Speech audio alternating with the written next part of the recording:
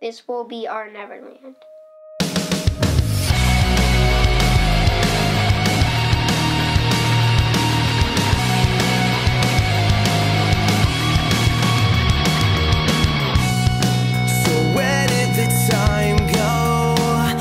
I can remember anything before the fall and all our friends went home from the funeral house, walking the streets of slow, just trying to find someone to be, somewhere to go. It's like a lifetime ago. I can't wake up to my insomnia.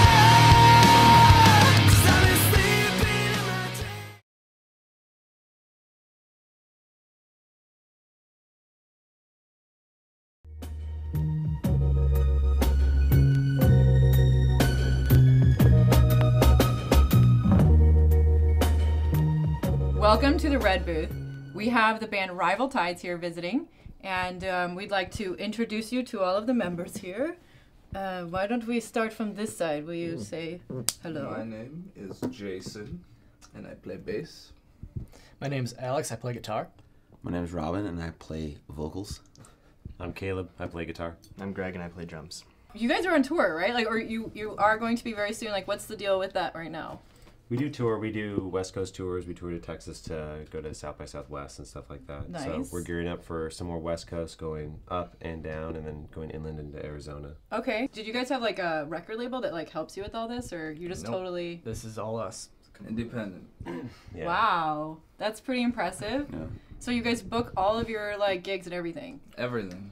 We do everything, man. What's just really cool about this band is that everybody is like really good at something individually. Like we're all good at a lot of things, but as far as the band, no, I meant like I didn't want to make it sound like you're only good at this, you suck at everything else. Caleb's like awesome with like band relations and setting up shows and trying to get tours and shows going. Cool. So you're kind of the PR for the band. No, actually, Greg is like No? Greg's the PR guy. Oh, really? I'm just the eye candy. he's like Caleb's like our booking agent at this point. getting older.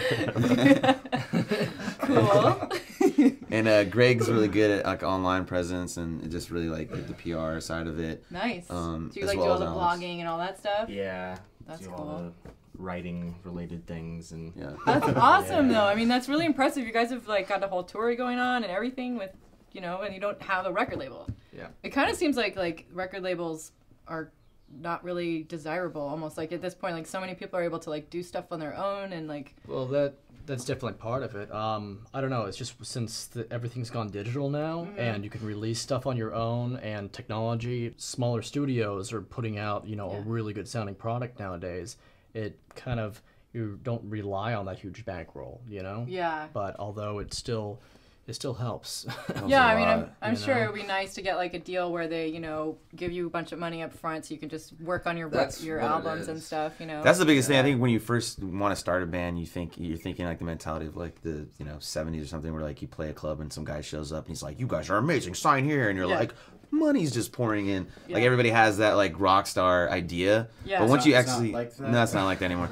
When you start actually becoming a band, you just start doing. You just realize you're gonna do it no matter what because you love doing it, and you're just hoping maybe there's a label comes across, like you said, just to help.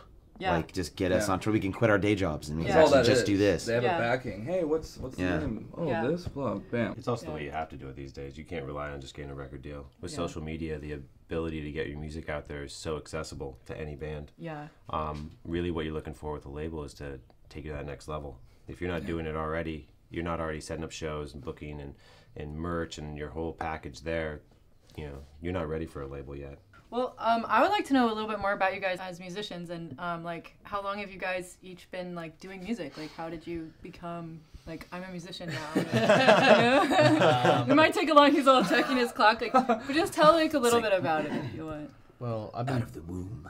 I've been Keep rocking when he was born. I've been playing guitar for, I think it's been about 16 years now.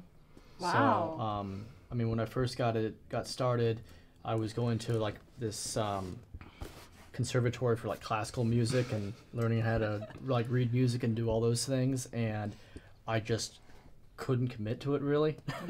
And I had an acoustic guitar, and I never played the thing. And I was going to these lessons, and nothing was ever happening. And then my It parents... was all theory, like just, you know... A lot of it was just theory and, you know, learn the waltz in G minor and the proper way to hold the guitar.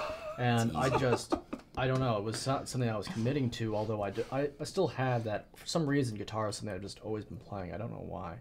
But, and then I got a... I'm glad you said it. And then I got a Fender Strat for Christmas, and then I was basically played guitar almost an hour a day since then. Wow, So it was just, that's amazing. It was just that thing, and just I don't know. It was a Christmas miracle. It was a Christmas miracle. It was. It took me a while, and then it was just playing in bands for years and getting the idea of like what's happening, like how do I fit into this, you know? Yeah. So. Cool. And what about you? I've probably been playing since 1902. No, I've probably been playing about the same, actually. Well, we went to school together. Yeah, yeah, we probably started around the same time, 15, 16 years. Cool. And I pretty much did the same thing, except I did about 3 hours a day. There you go. Whoa. There you go. But I did it differently. I would put my favorite, albums on and my favorite bands, and I would learn the songs, and then I'd play with it. Yeah. I don't know. I grew up loving drums because my dad's a drummer, and then I loved guitar. I played that for years. Wrote, started singing, and then this band needed a bass player, and I was like, fine, I'll do it. So now I play bass. That's awesome. So you weren't really like how long were you playing bass before? Like before, how did they like get you into the band? I never played. I mean, I picked up a bass before and be like, oh yeah, cool, but I was never a bass player. I became one because of these guys. Wow. We're encouraging you to expand. Yeah, Yes, I wanted to expand. absolutely. I was like, well, I played everything else besides the bass. I'll try. But he does contribute a lot to the writing process. Like he'll get on the guitar and he'll bring something to the band, guitar wise. So it's not like you're like he's stuck only only playing. doing bass. Like he still has a lot to do with that. And hopefully in the future, we could do some fun stuff on stage and he throws on a guitar or something. I think it'd be kind of cool. Yeah. Cool. So it's like you really weren't auditioning for that. They were just like, Jason, you need to do this, kind of. Yeah, they needed help. They were like, dude, we have this show coming up. Just help us out real quick. Right. And at first I was like, whatever, Yeah. And then they asked me again. He called me up again. Then you never left. Yeah. And then it was like, come on, just fill in real quick. You'll be the sub, right? So then That was his nickname. That was my nickname. Was the sub. Are you serious? We even Yeah. actually had an interview where he called himself. He's like, "Hi, I'm Jason, the sub." Like, Yeah, I did. That is true. That's awesome. Yeah, so I was the sub for quite some time, and then slowly but surely it faded away to where I'm like, all right, I'm no longer the It's sub. official. It's official. It's so interesting though to me because like the way that bands get like come together, it's quite a story. Like in many ways, like how did you guys end up being? This is the people. Like this is the one that jammed together. funny enough, I don't think we actually became an actual band until these guys showed up. We actually felt like, okay, now we have something. Yeah. Like we always had fun. We always did our best, but it still felt like we were trying to still learn. We're trying to just something that's missing. And then when this all came together, which is probably a bigger reason why we did transition to a new name and everything, we felt like we've really came into who we are as a band. That's so cool. Yeah. It must make you guys really happy. Yeah, most bands don't last as long as we have, so it's pretty cool that we kept going for it until we found that thing. And now that we found it, I want to quit. So how long has this band been around officially? Well, the core started with Caleb and Robin back in 2006. It basically started with us, and then we found a bass player and a drummer, and then we played, and there was just it was just a big development curve at that point in time. So those years we spent together playing shows, and That's a long time. we had this studio in downtown LA that had no air conditioning, and it was like right above us was the roof. So in the summer it'd be a good 110, 15 in there, and Oh that's my not a God. joke. And I think just the fact we stayed in there and kept writing and kept doing what we were doing, and just we're basically playing in our underwear because we're dying from heat stroke. I know what it's like to be naked. I do like That is true. No, and as I said, we just kept progressing, and then our bass player left and our drummer left, and they went their separate ways, and we were just in this weird limbo, and we got him on board, and then I found Greg on MySpace. MySpace. Really? MySpace. Was it on MySpace? It was on MySpace. Nice. Oh, yeah. The Forgot about classified that. section, which I think shut down like a month after that. Pretty much. Are you serious? Yeah, just like, like, it wasn't around any longer. It was meant to be. Wow. Wow. It was meant to be. That's awesome. Forgot about that. And then we came in and auditioned Greg, and I remember we set everything up, and he knew all the songs better than we did because we hadn't practiced in like 3-4 months, and I was like, okay. And the rest is pretty much where we end up now, you know. Cool. So And what about you? You are the singer. You're the main sort of. he is the band. Yeah, it's all me. I hired everybody on. Actually. Yeah. I think I made a joke about it in an old interview about how like I found them on Penny Saver or something. Penny I Saver. hired them on. And I've had these songs since the womb. All our albums that are gonna transpire in the future have all been already written. Oh yeah, your whole concept. Yeah. It's like a 10 album. 10 album concept. It's not gonna stop till I die. No, well, like Alex was saying. How did you meet? Yeah, I was just gonna Yeah. say. When we basically first started because I owned. It was out of college, and I always did Which music. college? CSUN.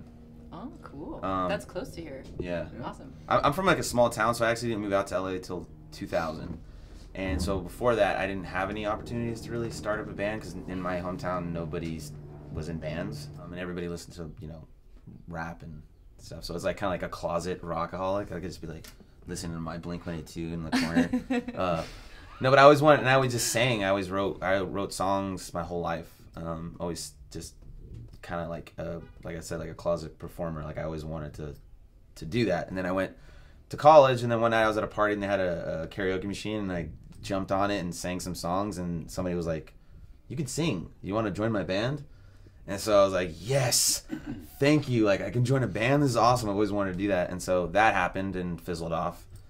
But I always had that craving. And So then this was when you were at CSUN that happened? yeah. Okay. Like we played like 3 shows, and then literally like right when we were about to play, there's a band called Slick Shoes. They're like a I guess pop punk band, Yeah. you'd say.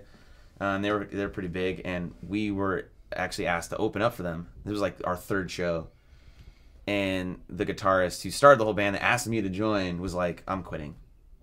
I don't know if he got scared or something. He decided to quit the band. So I was so That's so excited to weird. join this band for the first time in my life, and it ended up dying. So I just went back to like kind of just making songs on my own, like on GarageBand on my computer. And this guy shows up one day because I had a condo, and he came over to actually I was selling a condo, and he shows up, a mutual friend. He's like, "Oh my friend, he's looking to buy," and so he comes over to the house, and I met him. And we just became friends, and he's a musician. And I never knew this is that. how it happened. Crazy. What? I'm like, yes. Yeah, this is how it happened. This is And ridiculous. so Wow. we exchanged like information, and like, yeah, we should hang out, we should try something. And then we tried to start this band with like 2 other members. So he was gonna like buy your condo maybe or something? Yeah, he was looking to buy a condo in Cannon Country. That's where I had a Nice. condo out there. And he and we just changed numbers, and then all of a sudden, like, we had like the mutual friend that introduced us. He was a drummer, and so we would try to start up a band, and that fizzled, and then it was kind of like another bummer, like, man. And then out of nowhere, he calls me up one day, and he's like, "Hey, Robin, I'm my friend Alex, who they were in a band before I met him. Okay. He's like, we want to start a band again. You we wanna guys be were in a serious band about before? it." Okay. Yeah, he's like, we're starting a band. We're going to be serious about this, and we want you to audition. They didn't give me the job. They're like, "We want you to audition." So I had to come in and sing, and then We want to see if you're good. And he was terrible. That was absolutely bad, He was yeah. really bad. Like he came in and he was hungover. And I was- he didn't yeah, I know. was He was Are just you like, serious? there For was- real? Like if you had I like was- 2 opposites, you had Robin over here, and then you had Greg on the other side, who came in and was just amazing. And then we had Robin, and it was The worst thing. I was just like, what happened? Hey guys, how do Somehow I you sound? had both of us in the band. We didn't- yeah, we which, weren't by that the way, great. I'm just learning this too. He never told me that, but yes, I agree. I'm sure I was absolutely horrible. Well, I really would like to hear also your story as well, and like. Yeah, I started playing guitar when I was like 16. I was kind of a late bloomer with guitar. My dad was a drummer. I grew up playing drums terribly, and Thank God I stopped that one. It was pretty rough. I bought my first guitar, and I actually called up Alex. He was a good friend of my brother's, and he came over and showed me my first chords, and I forgot them immediately. And then pretty much just hung by him. So you guys knew each other since you were like little kids? Yeah, like 15, 16, maybe like 14. Like, yeah, we were pretty young. And Yeah, I think you were either 13 or 14 the first time I met you, and I was... Alex is kind of like the girlfriend in our relationship. He remembers every date. Every special It's day. like June 2005, the 5th. You gave me flowers. But we pretty much just became best friends. We hung out all the time. We'd go and get in trouble together. And he taught me a lot, and I pretty much rode his coattails for a long time, learning how to play guitar. That's awesome. We went through the same terrible phases of the music that we liked, and started some bands that didn't really work out. And then one day I was, quit the band not quit, but it kind of fizzled, the band that me and him were in. And I took some time just to myself to figure out what I was doing, spent some practice time, and then called up Alex, just like, let's do something serious. And he showed up, and he was late, and I just got in his face. I was like, if you want to be in this band, dude, you got to be on time. And he was like, okay. And he's been on time more than probably anyone else in the band since then.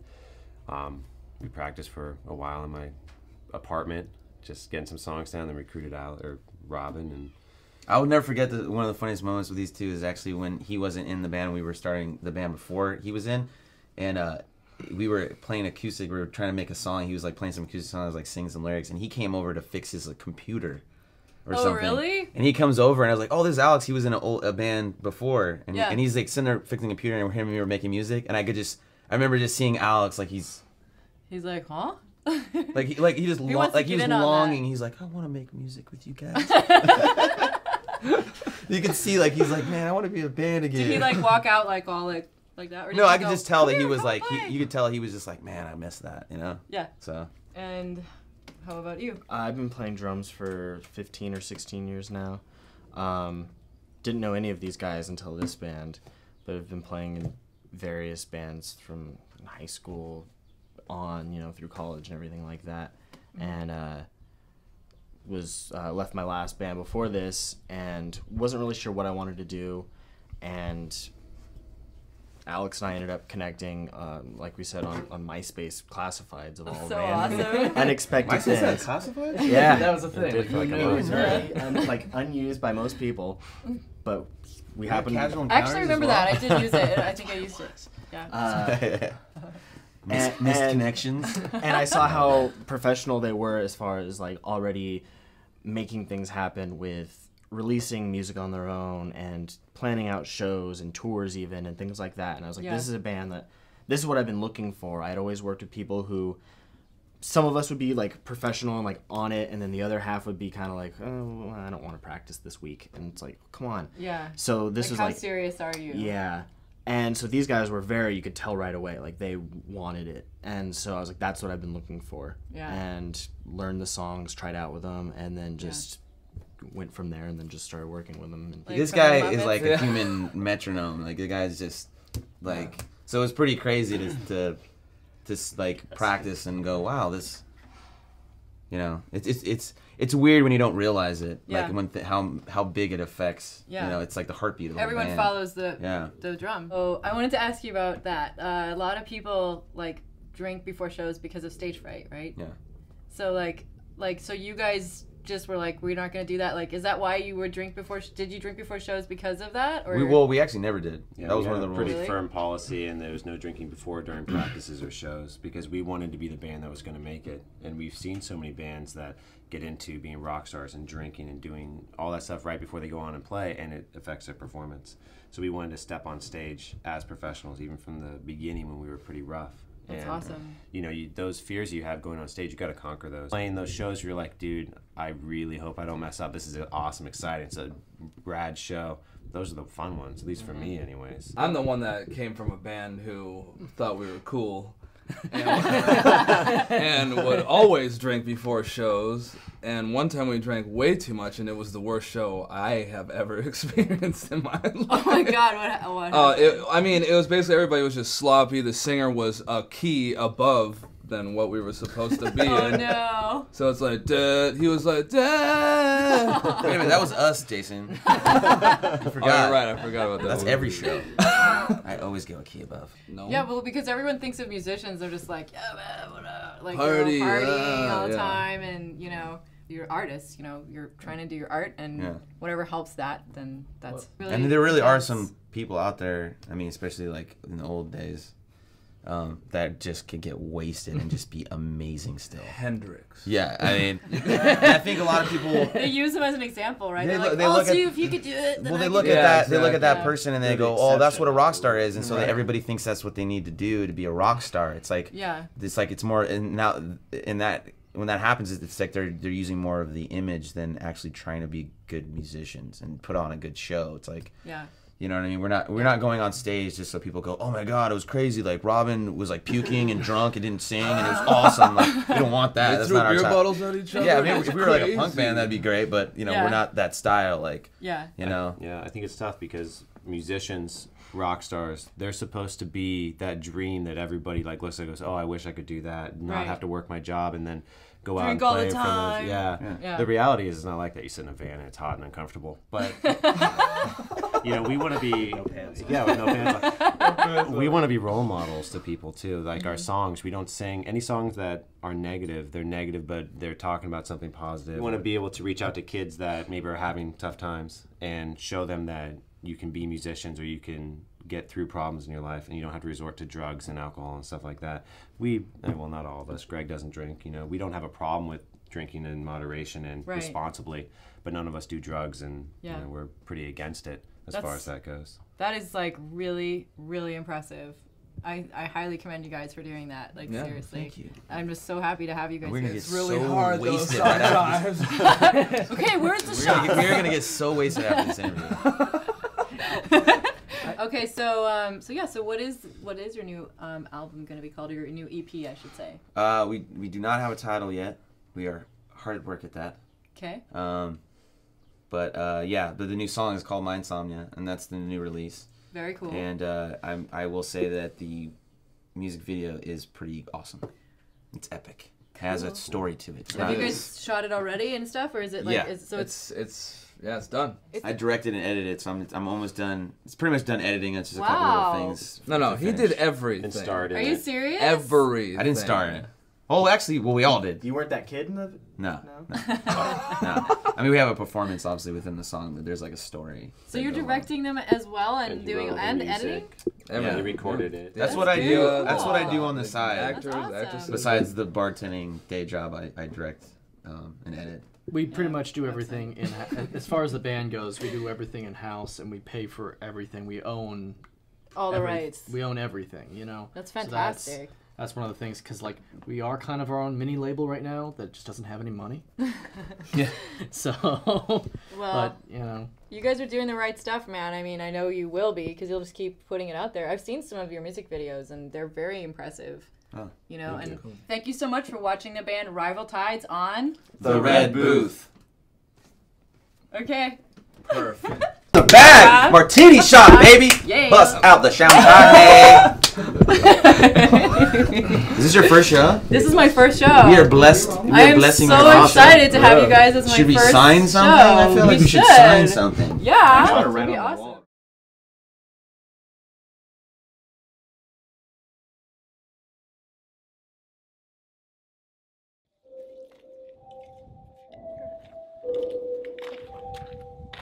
One, two, three.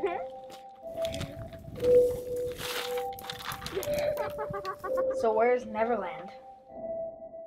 My mom says it's the second star to the right. And straight on till morning.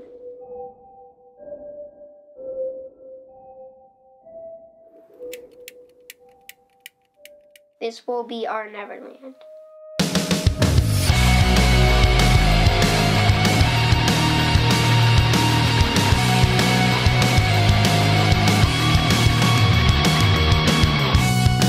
So where did the time go? 'Cause I can't remember anything before the fall and all our friends went home from the funeral house, walking the streets of slow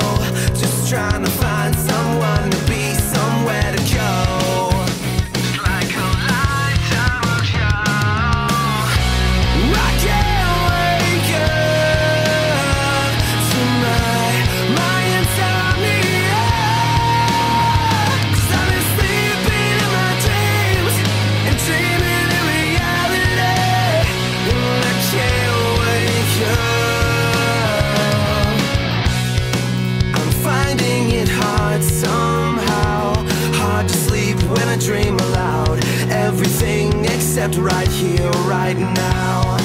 As kids it was easier. We were more concerned about chasing ghosts around the neighbor's house. Let's get them out. I can't wake up to my insomnia. 'Cause I've been sleeping in my dreams and dreaming in reality. I can't wake up.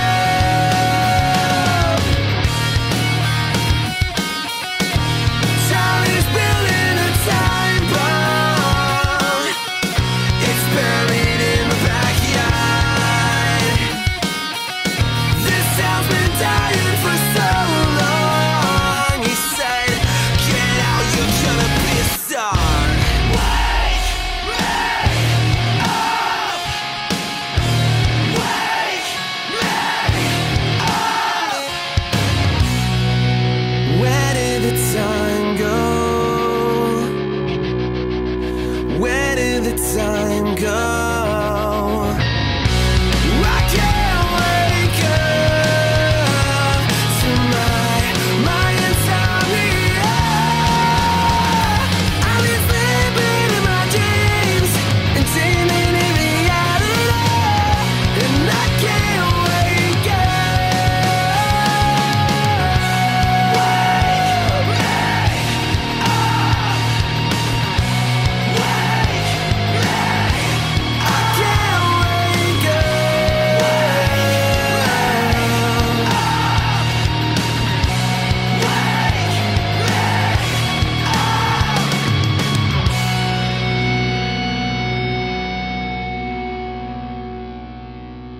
This will be our Neverland. If you ever get lost, come back here. Find me.